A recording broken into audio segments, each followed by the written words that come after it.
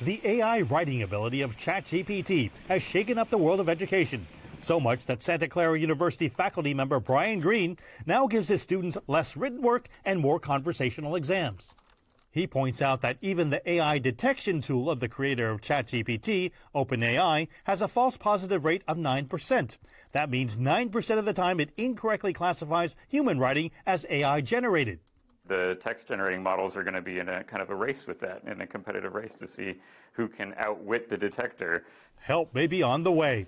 Eric Wong, the vice president of AI at Turnitin, says they've developed a tool that can detect AI writing in student work 85% of the time with just a 1% false positive rate. The AI, as it picks words, by virtue of the way it's constructed, it tends to pick consistently high probability words. Humans being idiosyncratic, every so often, we tend to pick a word that is not very high probability. And so that signature tends to be very detectable, and that's one of the things that our detectors are able to find. What's interesting is the signal's also pretty invisible to humans.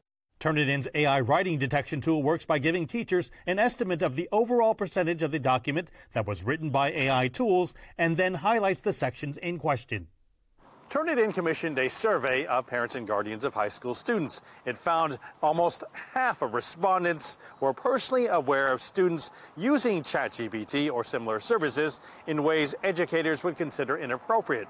And nearly 80% felt that using AI writing services for schoolwork was a form of cheating. We don't think it should be a punitive tool.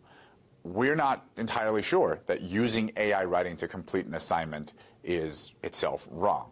But it's important to have that visibility and to have that transparency so that the teachers and students can come together and jointly craft a vision of how this technology can influence writing and influence learning.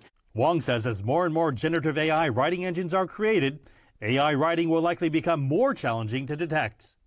That requires companies like Turnitin to continually dissect those new signatures and adapt. Humans, we have pretty faulty memory.